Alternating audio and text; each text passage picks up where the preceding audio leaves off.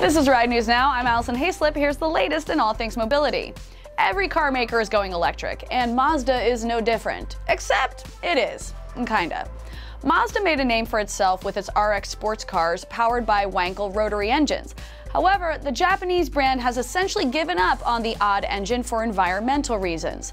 Since then, Mazda has had an identity crisis. How does it stay true to its passion for peculiar power plants while also meeting stringent emissions laws? Mazda's answer? Go electric.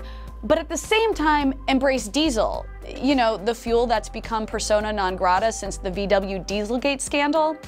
Company CEO Akira Marumoto recently said that Mazda will release its first EV next year, and by 2030, its entire lineup will offer some form of electrification. Unlike other automakers, though, Mazda doesn't see EVs as a cure-all. It believes large SUVs are best powered by diesel engine electric motor combos rather than going all electric. But that's a bit like saying it's okay if R. Kelly remains at the top of the charts so long as he sticks to duets. You're kind of missing the much bigger issue. Rotary engine fans will be delighted to know that Mazda hasn't entirely thrown in the towel on the Wankel.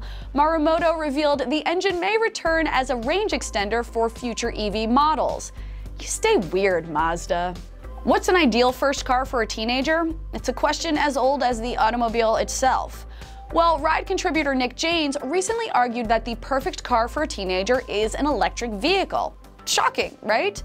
Looking at the market of early EVs from 2012 to 2015, Nick identified several models, including the Nissan Leaf, Chevrolet Spark EV, and Mitsubishi i-MiEV, among a few others, that would make ideal first cars. Most of those aging EVs can now be purchased from $5,000 to $8,000, making them financially accessible. When new, these cars inspired range anxiety in their owners, capable of just 60 to 80 miles per charge. But what was once a liability is now a benefit.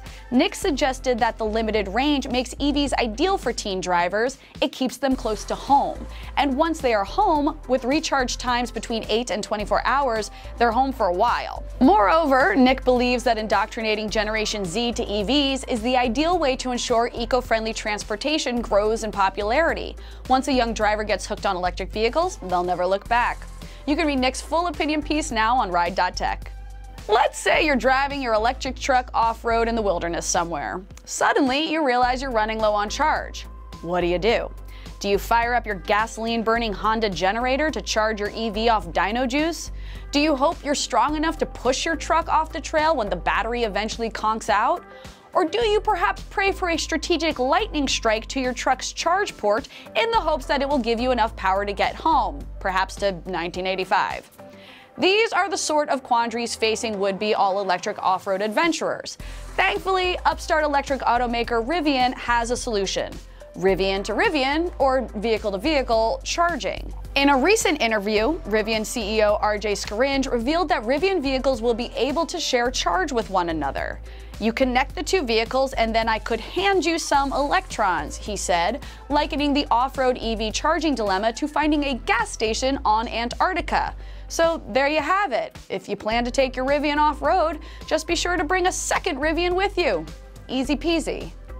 For more tech news, join us over at Ride.Tech and be sure to follow us at RideTechNews on your social platform of choice.